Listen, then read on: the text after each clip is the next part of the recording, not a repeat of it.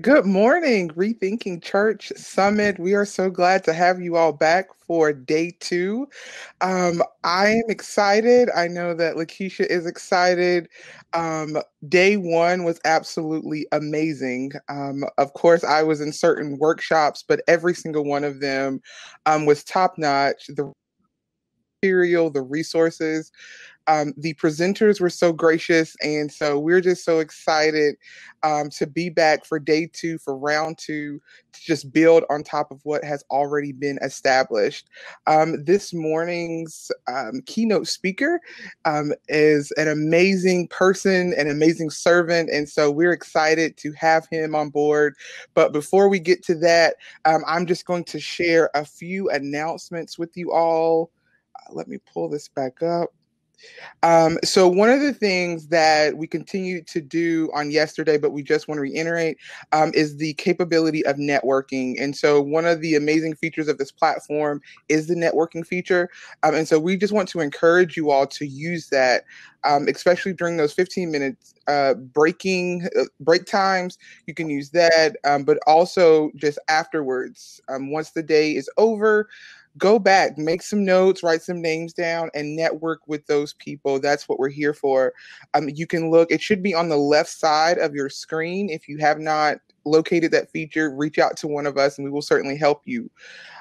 For Think Tank participants, are already receiving information and work that you all are doing, which is completely exciting because we know that we're just planting the seeds right now, but we're certainly looking forward to the harvest in the future. And so think tank groups, please make sure that today you are identifying the work that you want to do and that you are also pinpointing the person that will be making the presentation on tomorrow. So everyone will get to see all of the work that has already been done. But also, I hope you've been able to see the video that LaKesha posted on yesterday about the symposiums that will happen in the next few months. And those will be free. And so we're going to just continue the work. So Think Tank participants, please make sure that you're aware of that.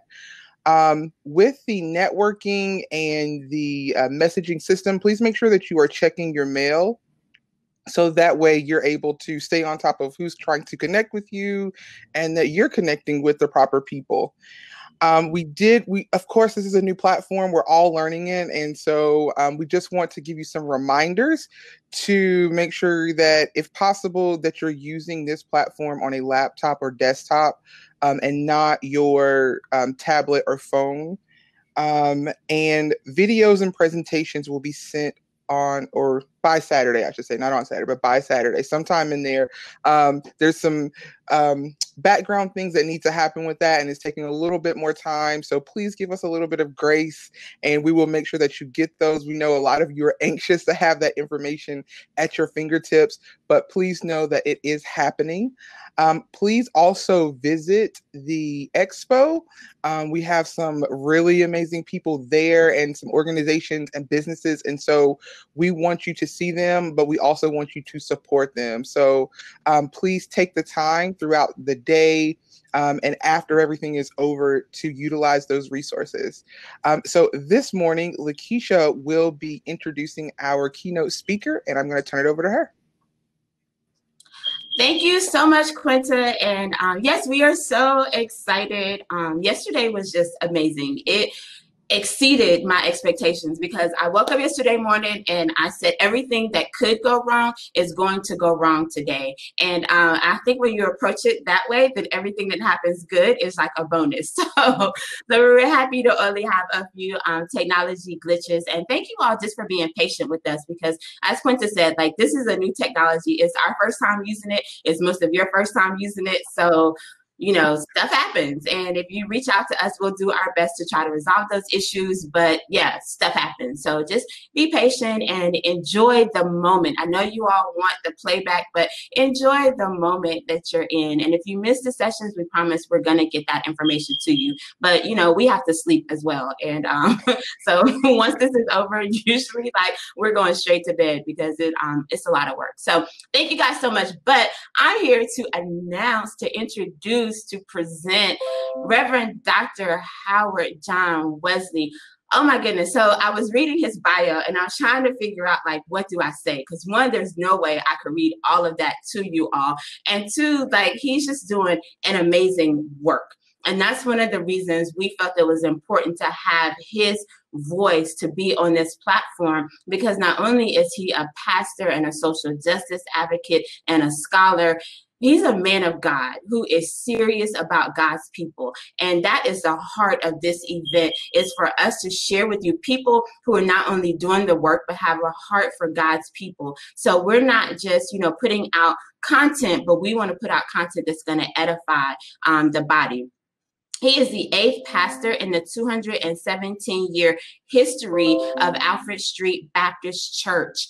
Hold on a second. He is a part of the inaugural cohort of only 10 students at Christian Theological Seminary for a PhD in African American preaching and sacred rhetoric, which is a huge deal. Not only is getting a PhD a huge deal, but to be in a program of only 10 persons to participate in this first project is a major deal. So we are very proud of him for in all the things that he has going on, to add that to his plate. Under his leadership, Alfred Street Baptist Church has grown from 2,500 members to 10,000 members. Plus, they have millions of viewers. I think on his website, he said thousands, but I looked at some of the YouTube videos and they have millions of viewers tuning in. And if you're his friend or if you follow him on Instagram, you can really feel his heart for social justice, because when things happen, he is not shy about sharing how he feels. And I think that's the passion that we need to have around this work. It's not a stoic work, but you got to put your heart in it. And I think he did one session where he had to apologize because he was so passionate about something that he stated, but he was not too arrogant to come back and say that the statistic that he put out there was incorrect, but his passion still remains. One of his sermons was acknowledged in Time magazine. I think it was a sermon around Trayvon Martin. His church donated $1 million to the National Museum of African American History and Culture, and he has sermons archived in their faith-based collection. If that tells you just how powerful his preaching and teaching is. And I know he's probably sitting there like, oh my God, you're setting me up. You're setting me up. But I just want everyone who may not know you to have an understanding of just how much of yourself you put into your work and what they're in for today. So we thank you for taking time out of your busy schedule, not only to come and present, but yesterday you were here, you were interacting with people, and I know that it just like lit some people up to actually have like that level of access to you. So we thank you so much for being here with us and for the presentation that we are about to receive from you. So without further ado, we have none other than the Reverend Dr. Howard John Wesley. Welcome to the Rethinking Church Virtual Summit. Wow, man, you talk about making somebody feel good. LaKesha, I got to bring you on staff here at Alpha Street because you made me feel good about myself today. Praise the Lord, saints. Good morning, everybody. Grace and peace be unto you from God who loves us as Father and Mother, and Jesus Christ, our resurrected, risen, reigning, and returning Redeemer.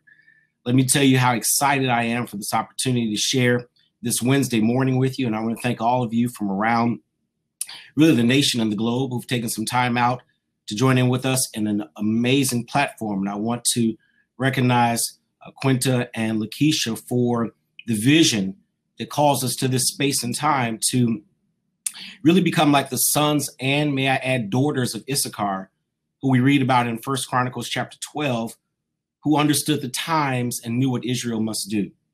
And we gather in this virtual space really to reflect upon and understand the times in which we live, the season that God has created, and what it means to be church and to be faithful. So I want to thank you all. I want to thank LaKesha and Quinta. I also want to acknowledge all of our presenters and speakers.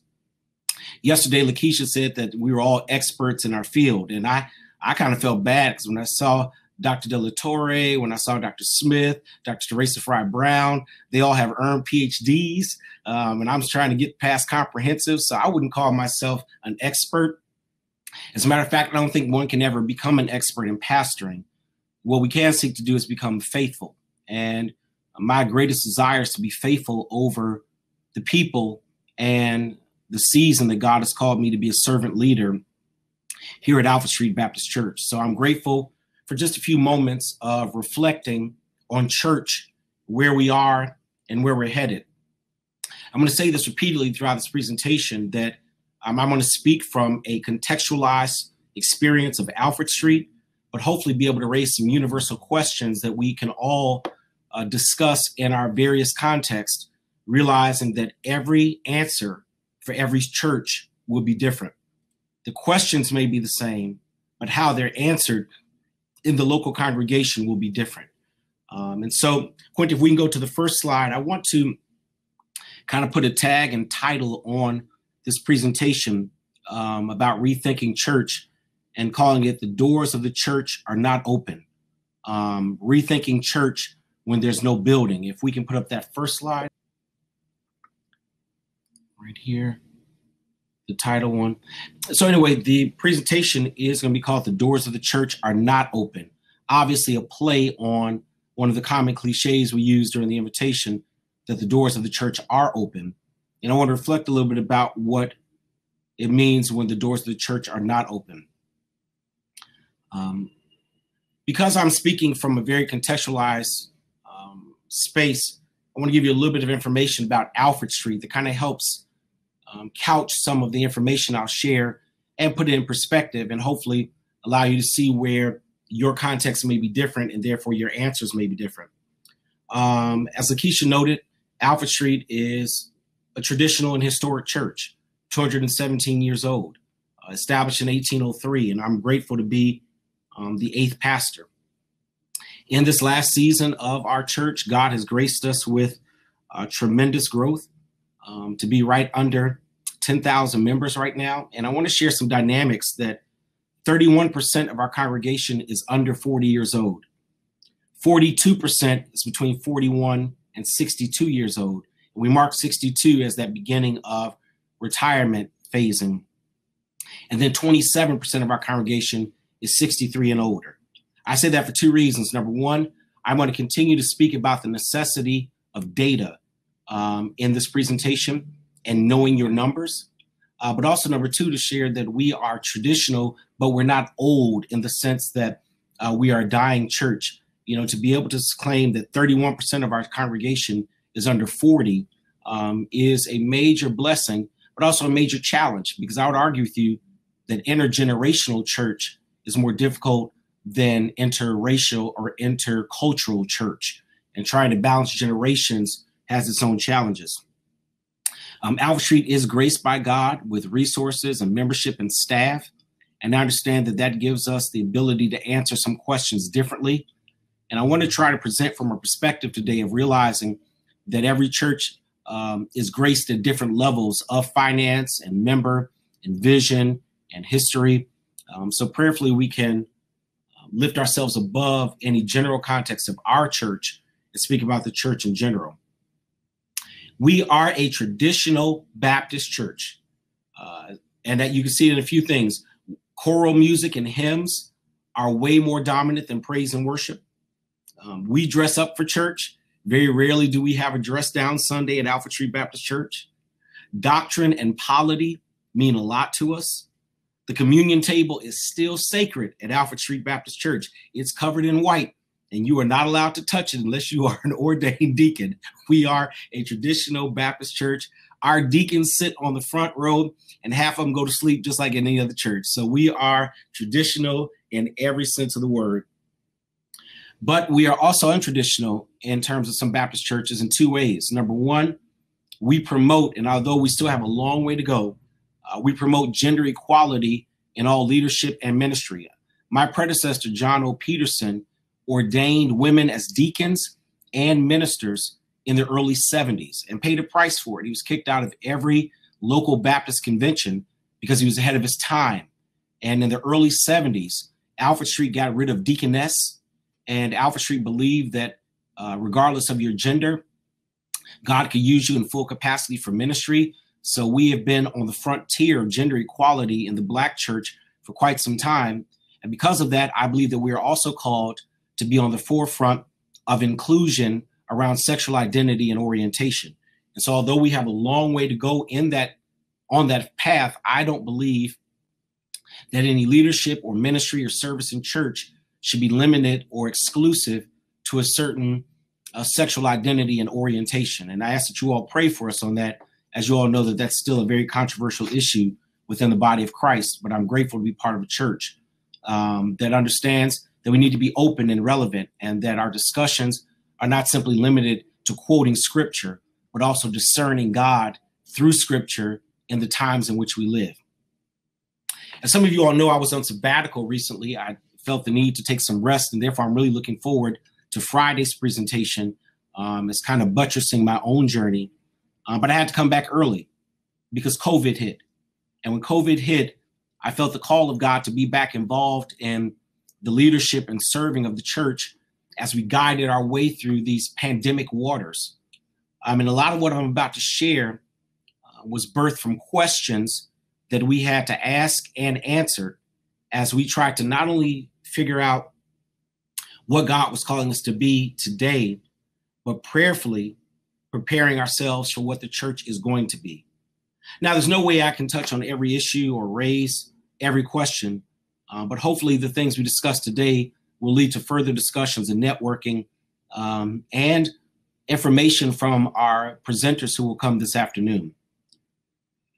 I also want to really quickly thank LaKesha and Quinta. This preparation has allowed me the opportunity to rethink about what we're doing in our church and what works and doesn't work. And that reflection is always productive. So thank you all for this. I want to start by sharing with you a core principle at Alpha Street Baptist Church. If we can go to the next slide, before we hire people, that on our staff of probably about 80 or 83 people at different levels, from full-time to part-time to contractor, there are 3 core principles that are critical for working in this environment. And I share them so that you can understand what's important to me. Quinta, can we go to the next slide? The core principles for our church, there are 3 that we require for those who want to work alongside us. The very first is what we call water walkers. Water walkers, we look at Peter in Matthew chapter 14, who steps out of the boat and tries something new. And one of the things we look for and embrace in our church are those who are not afraid to hear the voice of God and try something that's never been done, to do the unprecedented, and realizing that even if we fail, even if we sink, even if we're not successful, there's grace to save us. So in our church, we would rather, there we go, thank you. In our church, we would rather you ask for forgiveness than permission. Discern God's call and be bold and brave and step out into something new. Number 2, we require the second mile mentality. In Matthew 5 in the Sermon on the Mount, Jesus says, if someone asks you to go 1 mile, go 2. One of the things we don't do well with in our church are those who only want to do the bare minimum, who want to do what is written on paper, but not go above and beyond. We look for those who have a desire to excel and exceed beyond expectation because they realize that what they're doing for the Lord. And so we need those who go a second mile above and beyond what's required. And then the third is the spirit of excellence. You know, we preach Daniel around here, Daniel 6:3, that Daniel distinguished himself because a spirit of excellence resided in him. And one of the things my staff, my church knows is that we don't work well with people who are content with mediocrity. That if we are truly serving the kingdom, then whatever we do for God, we've got to do better than what we do in the world. I believe the church should always lead the way in corporate business and strategic planning and branding, because we represent the kingdom of Christ and we are inherently gifted to do better than what the world does. And so that spirit of excellence comes as a result of 3 things, and this is important for where we're headed. Number 1 is preparation. And by that, I typically mean reflective and strategic targeting. Number 2, data collection for evaluation. That if you're going to be excellent, not only do you have to prepare, but you have to have some way of evaluating how you performed. And data is really the only way to evaluate. And our churches have been pretty poor on data collection. We've got a saying around here at Alpha Street, in God we trust, everybody else needs data. that we need numbers. We track numbers. And I'm going to share with you a little bit about how we do that. And then, of course, correction, because mistakes will be made, but we learn from them and we adjust so that the next time is always better than the last time. Now, the title of this summit, Rethinking Church, kind of has a little fallacy in it because it almost suggests that to rethink church, we already thought about church.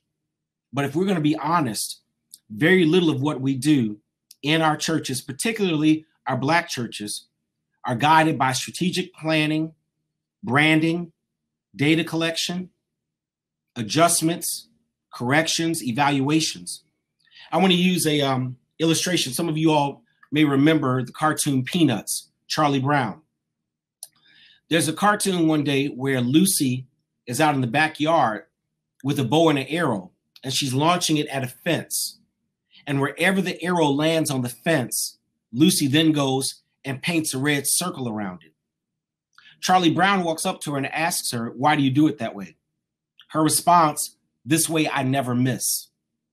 That literally we just shoot, and whatever we hit, we then come back and say that was our target, we never miss. And I think too often church, and particularly the Black church, has operated that way. We just do and say whatever happened was the Holy Spirit's intent, and therefore the target was hit, as opposed to actually aiming for specific targets in our ministry. And I would suggest to you, if we go to the next slide, that rethinking church is really a matter of changing or changing our lack of thinking previously. That what we're doing in this summit is seeking to start thinking about church. So rethinking is an undoing of our unthinking. It is getting away from the Lucy model of ministry where we just do whatever comes to mind and then blame the Holy Spirit for whatever the results will be. And if it worked, God wanted it to work. If it didn't work, that's because God's hand wasn't on it. But what I want us to do today is to start rethinking and unthinking our lack of thinking, if that makes any sense. Okay. So we've got to rethink church for a few reasons. And COVID-19 has brought some realities to church that I think are undeniable. And if we are not acknowledging these realities, I think that we're already setting ourselves up to fail. So if we go to the next slide, let me share with you what I want to place out there as 5 COVID realities that the church really has to deal with.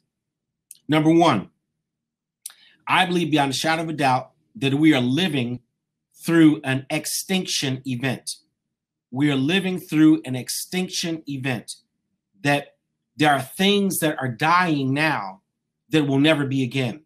I kind of liken it to Noah. Noah is quarantined on that ark for almost an entire year. The rains came for 40 days, but if you do the math, Noah's quarantined for almost a year. And when Noah steps out of quarantine, the world he knew is no longer there. It's changed significantly. And when we come out of quarantine, or whatever post-pandemic looks like, I'm going to suggest to you that the world is going to be dramatically different. That masks may be the norm. Social distancing is probably going to be permanent. Large gatherings are going to be challenged. We just recently did a survey of our membership, and the majority of them, almost 76%, said that they are not comfortable being in a large setting anymore. The world is going to be different. I'll give you a prime example. I used to go to the movies every Monday. That was my Sabbath. I would go see whatever was out. And it shocked me to find out that AMC Theaters is filing for bankruptcy. Who would have ever seen a day when the movie theater industry was not viable? But we should have seen it coming. Blockbuster didn't anticipate Netflix, and AMC didn't anticipate the pandemic, because now movies are going to be released directly to whatever streaming platform you have on, and that's absolutely going to kill the movie theater industry. The world is going to be different, and the church is going to have to adjust to new dynamics in a different world. Number 2, I would suggest to you that normal is not behind us, normal is in front of us. So when I hear leaders say, when are we getting back to normal? There is no more normal. We have no idea what that's going to look like. The church, I don't think, will ever look the same way it did at the end of 2019. I'll give you an example. Like many of you all, we broadcast our worship services. Well, in the past, all we used to do was get people in church for Sunday morning and press on the cameras. We'll never do that again. We'll never be back in a space where what we broadcast online is simply a live version of what we're doing in the sanctuary, because that's almost going backwards from where the Lord has brought us during this pandemic. Normal is ahead of us. Number 3, I firmly believe that COVID has exposed our church's deficiencies, that this has given us an opportunity to see where we are lacking in ministry, infrastructure, operations, connectivity, and communications. This has been like a visit to the doctor to find out where we've been insufficient in our ministry operations. And part of the reason we've been allowed to be deficient is because of worship. Let me see if I can explain, because the next slide's gonna be a little funny. I've been trying to lose a little gut weight. You know, I'm hitting these 40s now, and there's a little bit of this that I'm trying to work out. And my trainer told me, man, listen, you got to get this new thing called cutting weight that you wear around your stomach. I said, what is it? He said, it's like Spanx for men. And I started laughing. I said, Spanx doesn't make anything for men. Spanx is for women. He said, no, Spanx is for men too. And I was joking with a member, and I said, yeah, I got to start wearing Spanx for, to cover up some of this gut. And my member said something. It's a lady. She said something funny. She said, Pastor, Spanx are a gift from God because they cover a multitude of sins. That Spanx cover a multitude of sin. I want to suggest to you that worship as corporate and communal also covered a multitude of our sins. That getting in the building and having worship allowed us on Sunday to get away with a whole lot of things we weren't doing well Monday through Saturday. We would get in the building, and as long as service was packed, as long as the sermon went all right and people shouted, as long as the choir sang well, as long as the Spirit moved, as long as someone joined, as long as the offering was okay, we allowed what we saw on Sunday to cover up the deficiencies of ministry and operations throughout the rest of the week. And what the Lord has done in this season by removing that corporate worship is really to expose some of the deficiencies in our ministry. And what we have found as we try to fill those gaps is that, in all honesty, what we're doing now is what we should have been doing before COVID hit. Some of the things we're doing now are really just deficiencies of what should have been handled in our operations. And so worship covered a multitude of sins. I think that's the next slide. Quentin, if we can put that up, that what we were doing on Sunday allowed us to get away with a whole lot of Monday through Friday. That corporate and communal worship covered a multitude of sins. Let's go to the next one, Quentin, if that's okay. So not only has COVID exposed us, not only has COVID caused us to relook at church, but it's also opened the door for new creative, visionary, and successful ministry opportunities. That this season has given us the opportunity to do some things new, some things that are visionary, some things that are successful.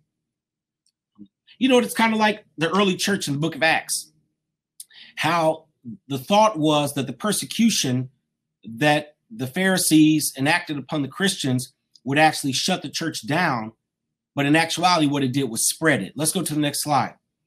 That COVID may have shut our doors, but it's really given us an opportunity to expand our ministry.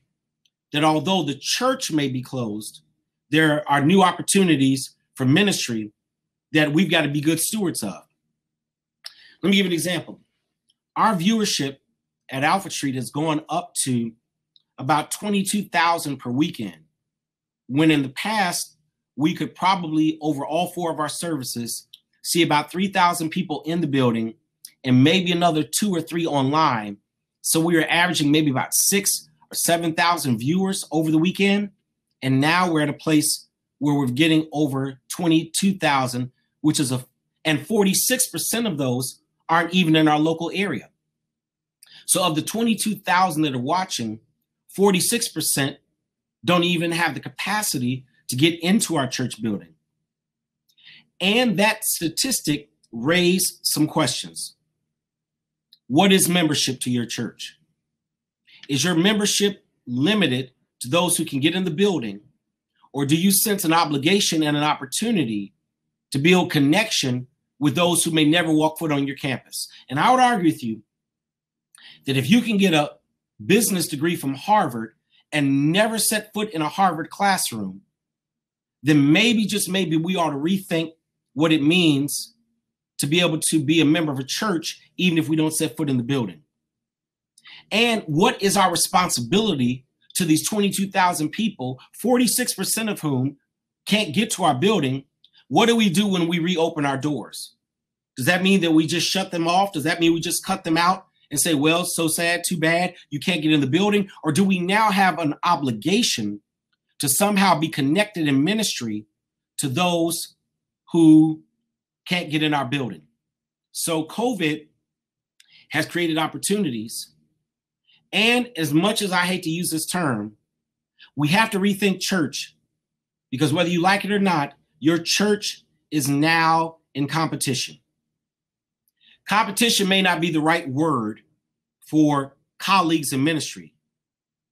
But right now, if the truth be told, your church can be easily put in comparison with other ministries that were previously geographically ineligible to your members. Let me say that again. Whatever you're doing now can be put in direct comparison to ministries that were geographically ineligible to your members. You're not competing against them, but you are going to be put in comparison against them. Let me say this. If in the past, if we got you in the building, you were forced to stay. If you didn't like the choir, if you didn't like the sermon, you didn't just get up and, well, most of us didn't just get up and leave. We suffered through it. But now, as people are watching you online, if they don't like the product, and forgive me for using that term, but if they don't like the product, they can easily shut off. And you can watch your numbers. Data is important. You can watch your numbers. You can watch the numbers increase as the broadcast goes, and you can watch it decrease. When we first started in COVID, we were airing old services, and our numbers told the whole story. 4,000 people logged on when it began. Within the first 3 minutes of realizing that it was an old service, that number dropped down to 1,200. You can watch the data and know that people are logging off of your broadcast. And not only can they log off easily without being embarrassed, now they can log on to someone else. Your members can go to Elevation and watch Steve Furtick at the drop of a dime. Elevation may not have been accessible to them before. They were in the building. They couldn't get to North Carolina. But now they can watch Elevation online. And guess what? Elevation has been doing online for a long time. And they are good at what they do. That was a wake-up call for us at Alfred Street, because we deluded ourselves into believing that if we got you in the building, nobody could beat us. Traditional church, we did it right. We got the pipe organ. We got 200 voices in the choir. We sing the hymns. We preach the sermons. The congregation is full. But if you removed us out the building and put us online in comparison with these other ministries, we sucked, and we had to start doing better in order to match the comparison and, dare I say, the competition. So what I want to do quickly for the next maybe 10 to 15 minutes is share with you what we started looking at, what we started questioning, what we started doing, and prayerfully that'll leave for some time for discussion for us. Let me frame it by listing out some of the purposes of church. And I want to use some of what I received from Rick Warren in his book, Purpose Driven Church, where, he outlines the 5 purposes of church. And I want to add some supplemental to that so that we can view church from the lens of these maybe 5 or 7 purposes and areas. So Quinta, if we can go to the next slide, that's important to put up this next one. I want to share with you the different areas of church that I think we've got to look at. We've got to look at ministry. We've got to look at worship, mission, evangelism, discipleship, and our operations. Now I'm going to merge some of those together, but operations, ministry, worship, mission, evangelism, discipleship, that those are the broad categories where we started asking some questions. Let me start with operational and administrative. If we go to the next slide. The operationally and administratively, the question I think we all have to ask is, where are our churches deficient? Where have we learned that there's some gaps in what we need in order to operate efficiently in this season? We have found that for us as a church, number one, we are deficient in staffing. We had some staffing gaps, particularly in 4 categories: audio visual, meaning your recording team and your equipment. That if you didn't have the technology before this began, that has to be an investment you're willing to make, the technology and the team to use it.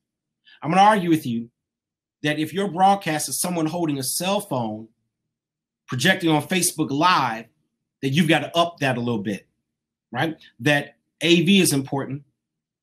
Along with that, of course, IT, which gives you the infrastructure for all that you've got to do online.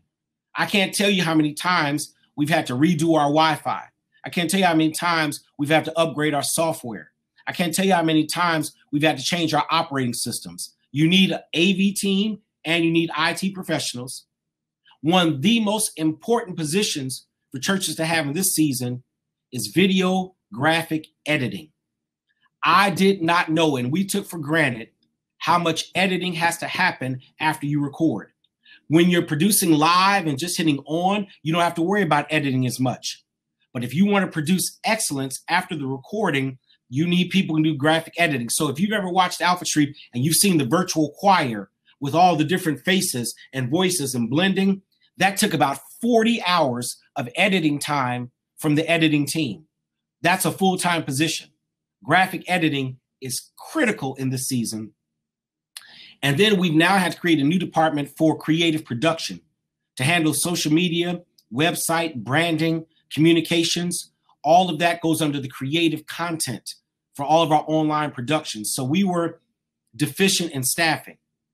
We were definitely deficient in data collection. And I want to suggest to you that online worship and ministry gives us the opportunity for real-time, real data collection. And data is critical for evaluation and ministry. You've got to know the numbers. Proverbs 27 verse 23 says, be diligent to know the state of your flock and give them attention. You've got to know the data. And there's nothing that prevents you from collecting it because everything is electronic. We can tell you to the exact number how many people watched service last week. We can tell you to the exact number how many people logged on to Bible study. We can tell you to the exact number how many people gave. You've got to know those numbers. Those numbers help drive your vision. So I'm giving an example. We had a request from a member who said, Pastor, I live on the West Coast and your early services are too early given the time discrepancy for us to watch. Could you do a later broadcast? So of course there's discussion about, well, does that make sense? Will it be worth it? We did the later broadcast at 2 p.m. and we saw the numbers. The numbers were always more than 2,000 people. So that data verified for us that this was something we should keep doing. Now, if we had done it and there are only 23 watching, we probably would have said that's not something we should continue. But the data helps us verify what's being successful. You've got to be involved in data collection. We were deficient in a culture of generosity and gratitude. We had a member who was watching Elevation Church, and forgive me for keep mentioning that, but they're probably leading the way right now. And she gave for the first time, she gave a donation to Elevation. And she got a handwritten letter and an email from Steve Furtick. Now, I don't know if he did it himself, but they got it from Steve Furtick, thanking them for their first donation. And she was amazed at how, with one-time gift, the pastor sent a letter of gratitude to her. We should have been doing that all the time. You know what it is for someone to give to your ministry and not get a thank you? It's ungrateful. It's disrespectful. And we should have been marking our first-time donors all this time and sending them letters of gratitude. We expect members to give. If you've been a member for 20 years, yes, we expect you to give. And we want to say thank you. But if you're giving for the very first time, imagine what it does to receive it. Now, the problem for most of our churches is that we don't have the mechanism to track when someone is a first-time giver. One of the things we noticed is that if a member's giving goes down from $100 a year to $2 a year, something has happened, and someone should call them just to ask, are you okay? Not to ask about money, but to track the data and realize that all of a sudden, Quinta's family used to give $1,000 a year. They're now giving $2,000. Something may be going on, and we should be contacting them. Thank you letters should be given. Large donors. This past weekend, we had a donor give $65,000. It's my obligation to reach out and say thank you. One of the things I want to suggest to you is some donor analytics called Glue. You see it there on the screen, GLOO. I want you to Google that. Software to help you watch your data.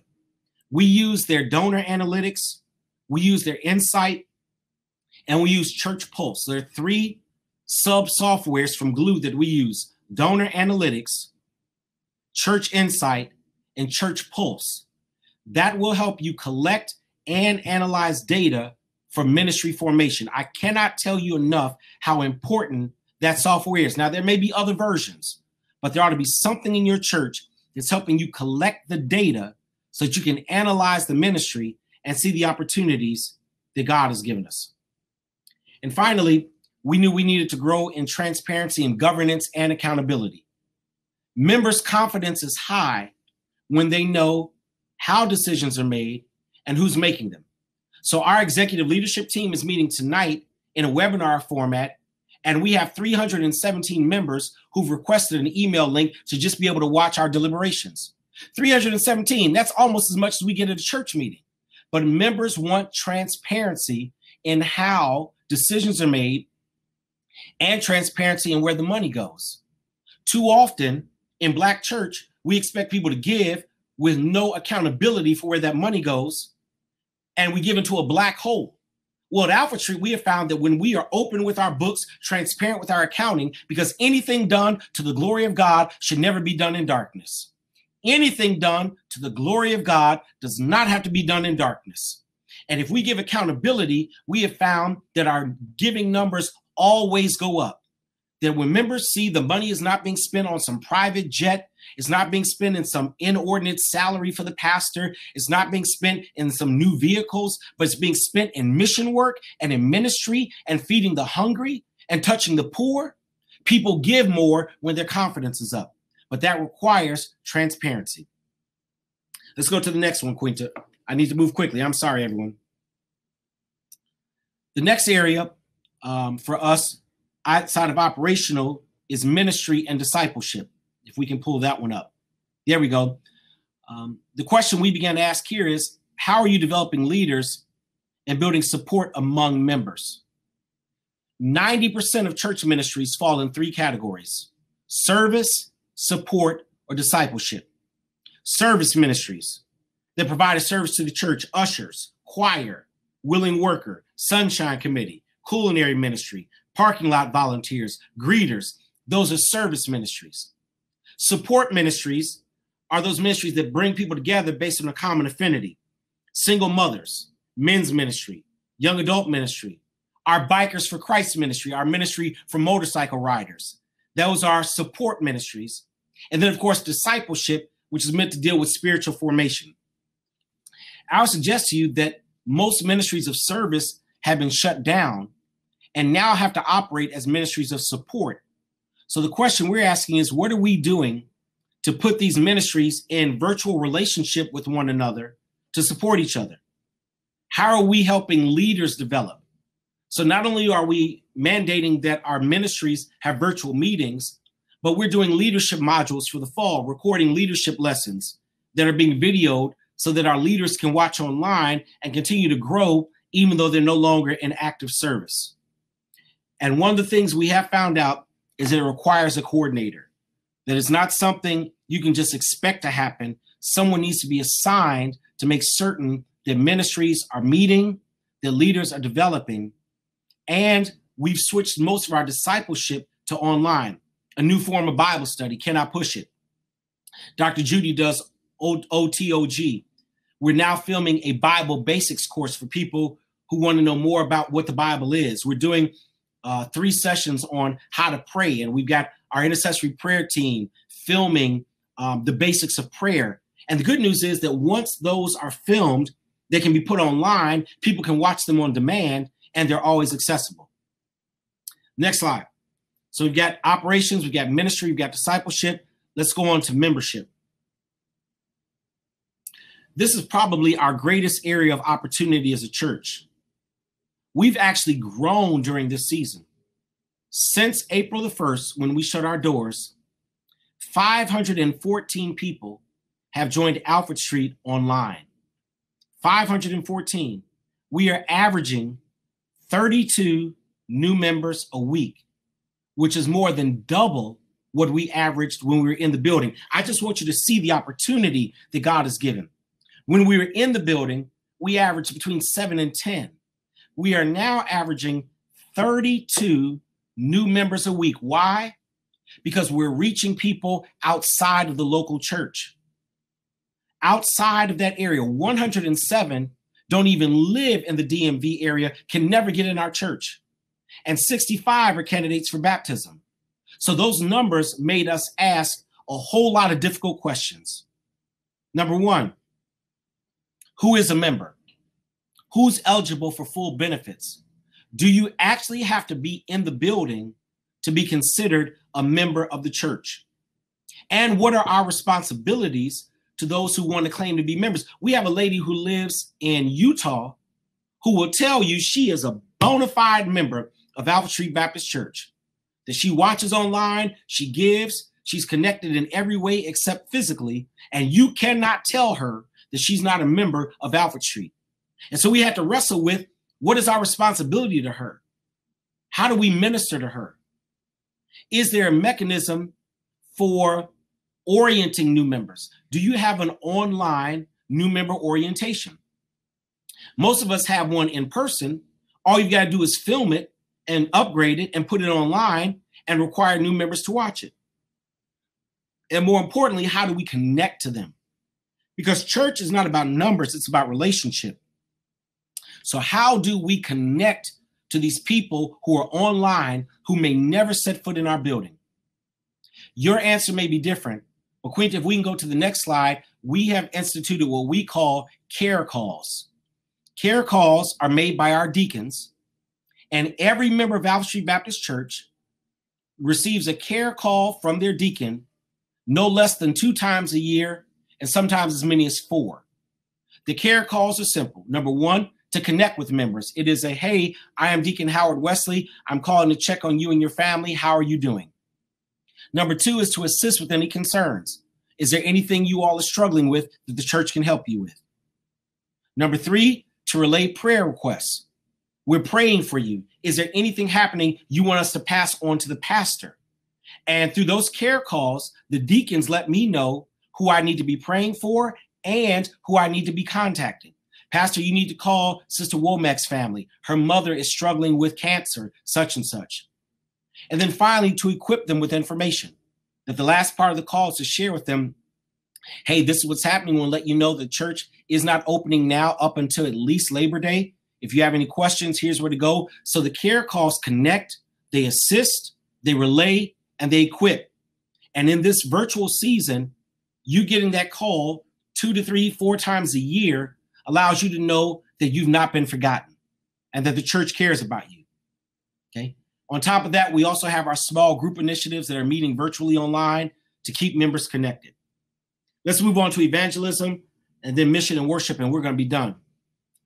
Evangelism.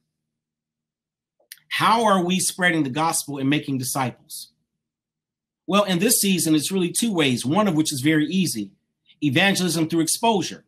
Your church online is now exposed to more people than those who simply walked in your building. So part of the evangelism happens simply because we're online now. So let me give you an example. We received a message from a young lady on Twitter, a white young lady who said she's an atheist. She wasn't religious. She called us online. And ever since then, she's gone out and found all the YouTube. She's watched everything. And she's now given her life to Christ. That to me is evangelism. She messaged us on Twitter. Now, what's important for us is to see that message and have some mechanism in place that reaches back out to her immediately. Here's a woman who didn't believe, who's watched, now wants to give her life to Christ. Now we've got to make certain we're following up on that we're reaching out to her, that something in church has to be structured to reach the evangelism by exposure. And then secondly, we're doing evangelism by equipping, trying to create new modules to teach our members how to share their faith personally. So here's the great thing about this season.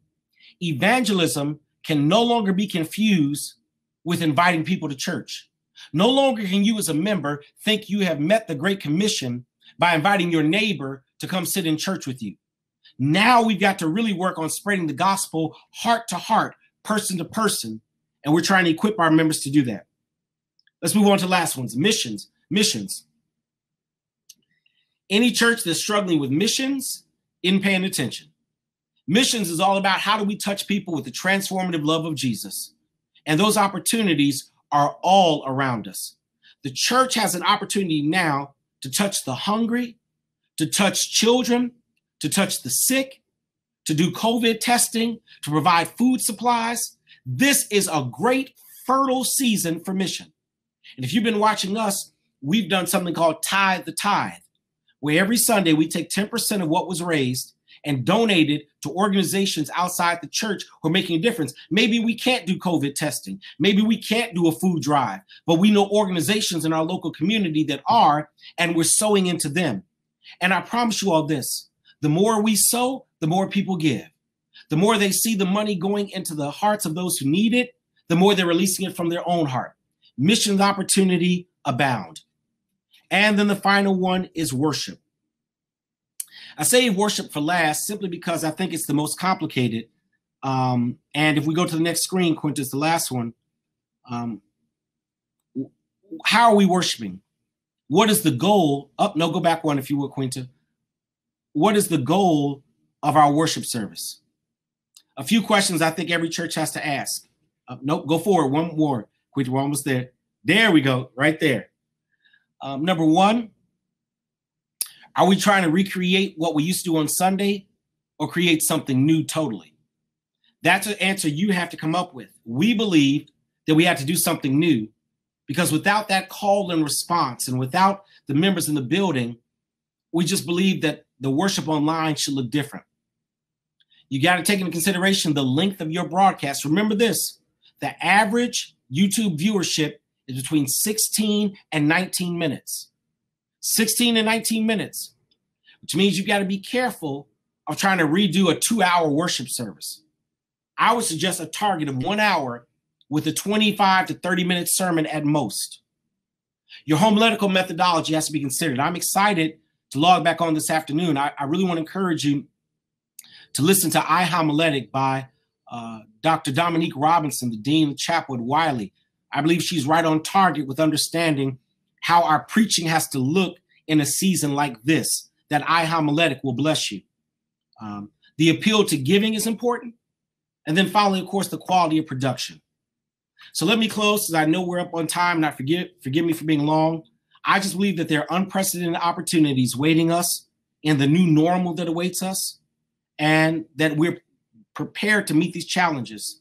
My prayer is that your church will ask the right questions, and that God will help you discern the right answers as you rethink church. Thank you, everyone, for the hour I've been able to share with you. I think now we move to some questions that are going to be moderated. Yes. And thank you so much for that dynamic presentation. One thing that you said that really hit home for me is the fact that if we look at the data, TD Jakes, Elevation, Joel Osteen, they have had members across the country who consider themselves members but have never stepped foot in their church, never stepped foot, sometimes even in the state that they're in, yet they consider themselves members, but we've been so resistant to this. What made you and your congregation embrace this thought process? Well, I will say this quickly. It was about a year debate and discussion because there was a lot of, there's a theological position that says, one, we ought to force people to find a local church, that by receiving them into ours, we're doing damage to the body of Christ. Then came the discussion about legal, because when you use the term member, there's a legal benefit for voting. And the question was, should someone who lives in Utah be allowed to vote on the critical matters of the church? So a lot of discussion that happened over a year with some prayer. And then we just finally came to the decision that if someone wants to connect with us, we should not deny them that opportunity, that membership may be at a whole different lot of levels. They may call themselves a member. They still may visit other churches. They may watch others online. But if they're being blessed by us, we have a responsibility to care for them.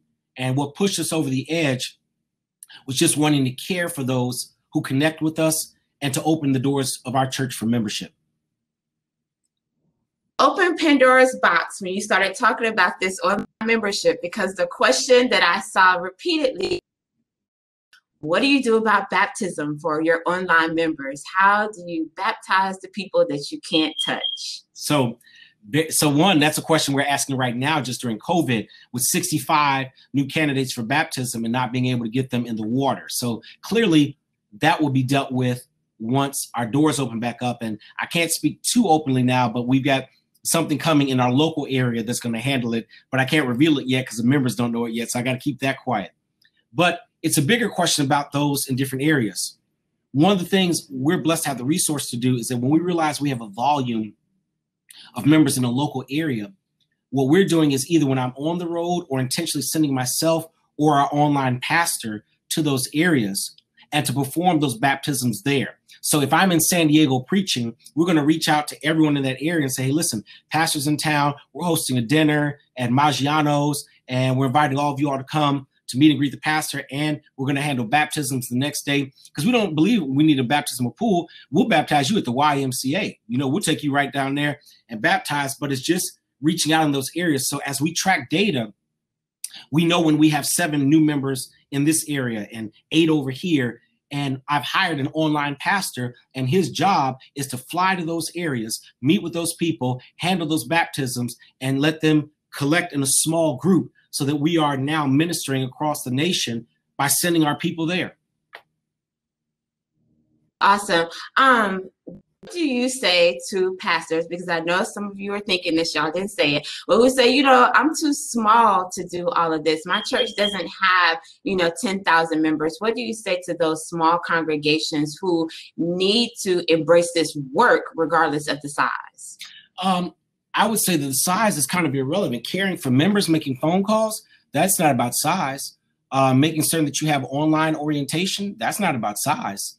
That's really just about the discipline and the diligence and utilizing the volunteer base. We're blessed to have staff, but every church, I believe God has equipped every church with volunteers who are competent and capable for the vision God has for that church, right? So it's about, one, just deciding we're going to do it, and then finding people who want to volunteer. Most people in church are waiting to be asked, waiting to be involved. I guarantee you've got a social media guru in your church right now who you don't have to pay, who knows everything about TikTok, Instagram, Snapchat, everything. And they're just waiting for someone in church to say, hey, how can we utilize this tool for our church? So it's utilizing the resources God has given. Stop declaring that you're too small to do anything, and actually just start doing the small things. It doesn't take a lot to make calls. It doesn't take a lot to video. It doesn't take a lot to use your social media, right? That those are not limited based on size. That's just limited based on vision and the hard work it takes to get the volunteers trained. Totally agree. Going back to what you mentioned about evaluation. So, that's a big one because a lot of churches, like that's a whole new concept for them. share with us how, like, what the process looks like for mining data and evaluating, and what type of person or position does that entail? Because I think for churches who don't know, it's like, oh, so we're just collecting like numbers, but how do you create the process for analyzing that data? I know that's a hard one. Yeah, I want to say that's complicated because one, you've actually got to collect it first. So you have to have some way of keeping a count. So you've got to have someone who wants to keep count of how many people logged on and watched. We've got to count how many people show up to an event. We've got to analyze that it stay under budget or above. So there are all these metrics that Glue will help you identify. Now, you don't have to use all of them. You may decide that a given event only needs 3 metrics, or you may decide a given event may need all 17 or 23. So we're plugging those numbers in for every event we do. So there's a part of my staff who that's what they do, the ministry programming. They plug in the data for every event. So if a choir had a luncheon, the choir has to turn in how many people were at the luncheon, what was the budget, what was the overall effect, and also doing some evaluations with those who attended. You know, here's a survey. Can you tell us how you enjoyed this or such and such? So that data is collected. Once a week in our managers meeting, we review the previous events and just look at how they went. Just overall, just keep it in mind. Maybe not too much analysis, maybe just information. The real burden, LaKesha, is on me. At the end of the year, I have to produce a pastor's report to my board and to the church, showing the church's health and analyzing that data, right? So that's when you become more than the preacher who can hoop and bring Jesus up from the dead. That's when you become the corporate leader, analyzing data and writing a corporate report. It's almost a 30-page report that I've got to write every year, but it helps us track and it helps us plan so that when we sit down in the fall for our retreat and map out the next 3 to 5 years of church, we've got data that kind of tells us which way the Lord is pointing. So it's very laborious, but it's also very fruitful. Definitely. And I'm a data person, so I love it. And I pray that more churches. You want to come work for me? No, I have too much data. No, I'm just joking. But going back to what you talked about leadership development, what are some tools that you're using to develop your leaders? And you know, are you sending them to conferences? Are you doing the work yourself? Are you bringing in consultants? How do you build the capacity within the people that you have to do this work? So a lot of it starts with me and sharing leadership principles. My ministry team just put together 4 modules they need me to record. So one is like on how to cast vision.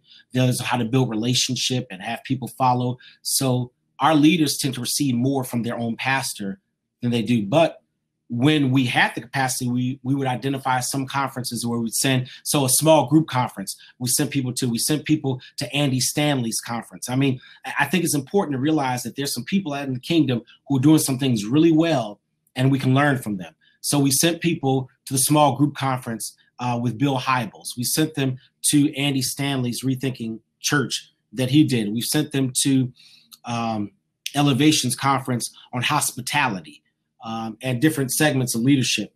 I do some training probably twice a year. We also have leadership development books that is a monthly read for us here within our staff that we recommend. And then I allow other leaders to do some presentations as well. So I don't think you can ever find enough boxes to check because people can't come to everything. They'll pick what they like. But as long as we're offering that variety, I think it's necessary because leadership happens in so many different levels and so many different capacities, from managers to someone who's just a section leader in the altos. But the better you can train them and pour into them, the better they can build. Because we believe at Alpha Street, and I keep saying this, the church is not about membership, it's about relationship. And if you don't know how to build relationship, you can never lead. So that's the core principle. How do we build productive relationships? It's so important. So this is a tough issue that I think a lot of churches deal with. churches are run like social clubs. So you have people in leadership who are not qualified for the position, nor are they. I know, shocking, right? but so how do you do like evaluations if you find someone who, you know, they may be passionate or they may have gotten into the position, but they're not effective? How do you evaluate their performance and make those hard decisions to make sure that you have the right people in position?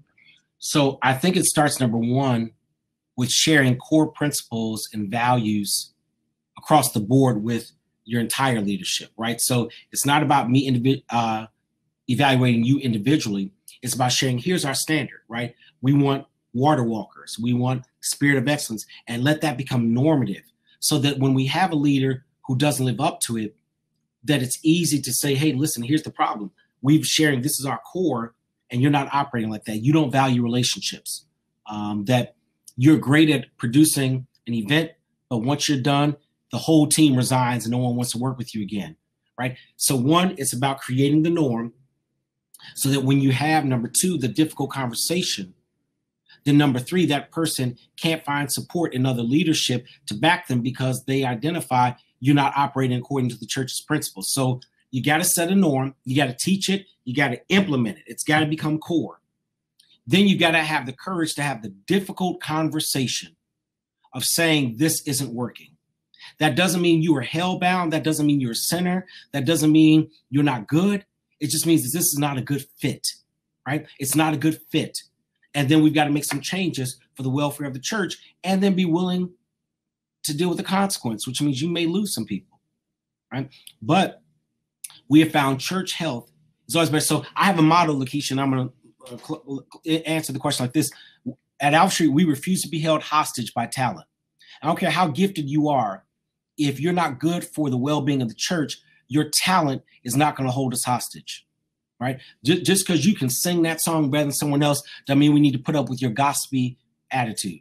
So we're going to move you. And as a leader, I've got to be prepared to have those difficult conversations in love because the welfare of the church is important.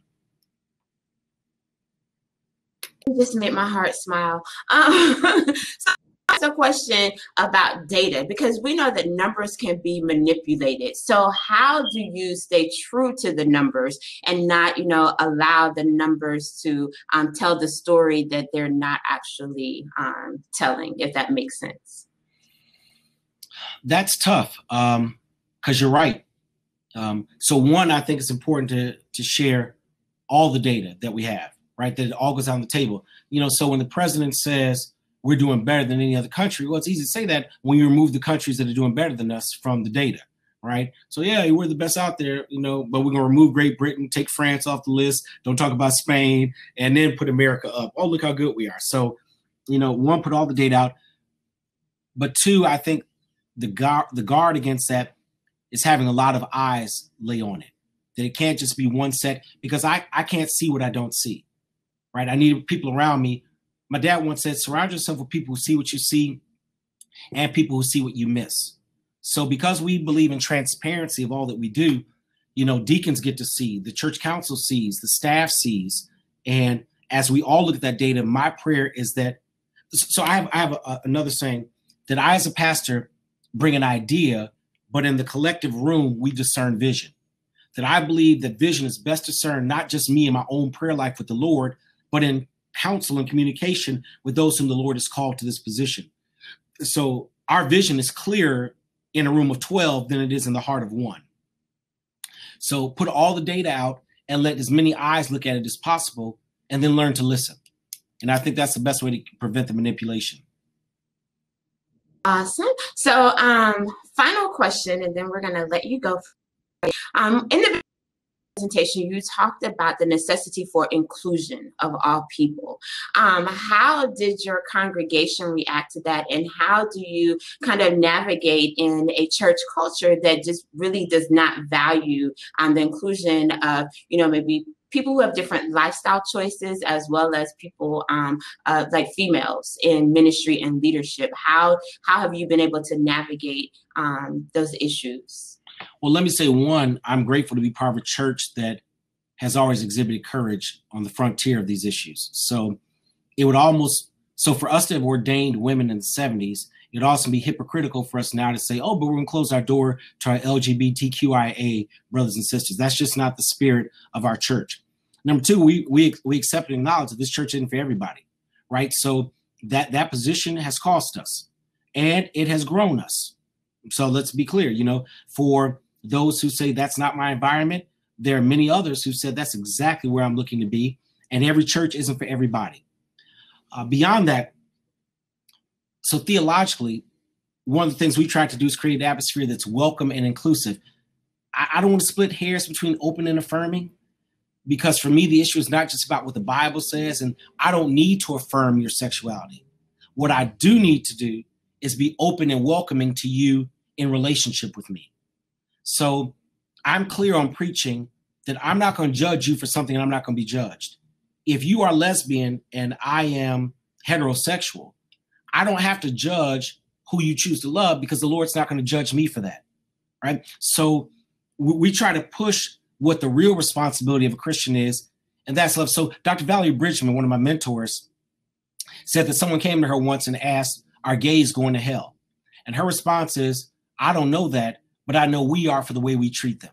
And that's what got to our church, that we began pushing what that person does in their personal life has nothing to do with their ability to contribute to the body of Christ, nor my responsibility to love them. Because even if you being gay is a sin, and I don't believe that, but let's say you believe that, do you then think that God gives you a pass to be exclusive and exclusionary to someone because you disagree with the way they've chosen to live their life? If the door were closed to every sinner, all of us are on our way to hell. So we try to lift up a bigger standard, and we accept the fact that it's controversial, that everyone doesn't love it. People leave when they find that out, and that's okay, because I promise you, for every person that's left, 2 more have joined.